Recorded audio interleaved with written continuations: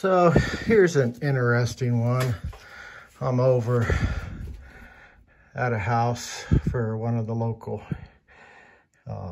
Erie realtors, and they have copper waste pipe,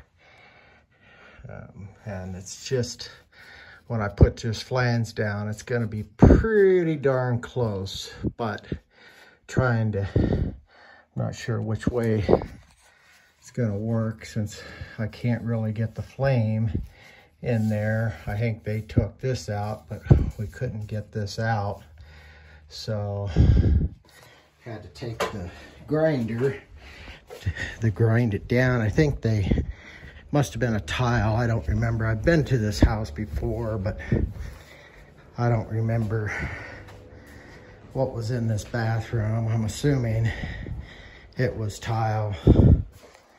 And so to try to lower it, like I said, we couldn't get that flange out. And they use that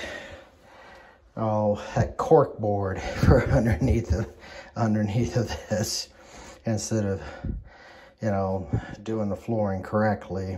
And so the cork board and everything had fallen away, so I had to cut a donut out for a piece of wood and then shim it. I don't know if you can see the shims. I got little shims right there. Had to shim it to get it level, so when the toilet sits on there, and they actually still make these fittings for it. So got it all secure, ready to go. I've never tried sweating from the inside to get the solder in, but with this hardly any room in there to do it right, I guess if I had my little torch where I could, a little flame, I guess I could pinpoint it, but it'd be tricky still. So we will try to do this and see how it works, and hopefully it doesn't leak.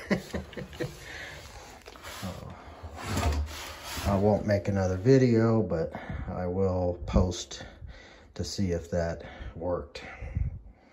Thanks for watching.